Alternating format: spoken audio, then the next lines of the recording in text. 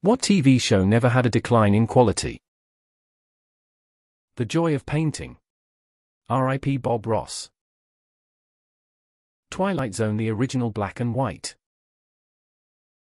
This Old House. Everybody Loves Hypnotoad. Fawlty Towers. Blackadder. Stargate SG-1. It was a show that knew what it was. On this Thanksgiving weekend, let us remember how WKRP in Cincinnati maintained excellence through all 4 seasons. Turkeys Away. Keeping Up with the Kardashians. It maintained a standard. It was always absolute horse shit from the start and never improved. Mr. Rogers' Neighborhood. Fight Me. Schitt's Creek. The characters developed fantastically through the end. MASH. It only got better. Avatar: The Last Airbender. Fleabag. Bluey. The Good Place. The writers knew exactly what they wanted to do it, they did it, and didn't linger any longer, even though it was surely successful enough that they could have gotten more seasons if they'd wanted to milk it. The IT Crowd. Gravity Falls. I'm surprised I haven't seen this. Breaking Bad. Mythbusters: I Need More. Flight of the Conchords. Sopranos. The Golden Girls. Person of Interest. Intelligent, well-paced, and never predictable. The ending was just as well written and thought out as the pilot episode. MASH. Golden Girls. Firefly. X200B. SOB. Malcolm in the Middle stayed pretty tried and true. The Americans only improved with age. An absolutely fantastic series.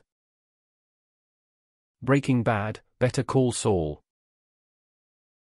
Nathan For You. Mad Men. Deadwood. Doria. Schitt's Creek. BoJack Horseman. Malcolm in the Middle. The Bob Newhart Show. The Wire: Looking at You Season 5 Haters. The Good Place. BoJack Horseman. Sometimes I feel like I'm the only person who's watched these shows, but... The Librarians. Eureka. Warehouse 13 Foot. King of the Hill. The Inbetweeners UK. The Good Place. I love that it ended on the creators' terms, exactly how they wanted it to. Star Trek: The Next Generation. Greatest TV show ever made, by far, hands down. It actually got better with each season, but every season is fantastic. Peep Show. Psych. I would argue there was a brief dip in a late middle season, but it recovered. Only One. Fawlty Towers. Murder, She Wrote. Angela Lansbury was and is a fucking queen. Bottom. Not a single sub-excellent episode. Malcolm in the Middle. They had a formula and it just worked. Futurama, but I may be biased. Raising Hope. Freaks and Geeks. Hard to decline when you only have 1 season. Phineas and Ferb. I'm a little biased because it is one of my favorite comfort shows, but it maintained, in my humble opinion, a high level of quality throughout the entirety of it. Mad Men. Malcolm in the Middle. The Clone Wars. Breaking Bad. It was great from start to finish. Firefly. Malcolm in the Middle. Dexter. Ha ha ha ha ha ha, just kidding. Breaking Bad. It started great and just kept getting better. Easily one of my all-time favorite series finales, too. Star Wars: The Clone Wars.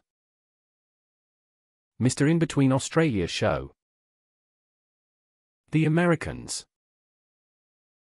Justified. Phineas and Ferb.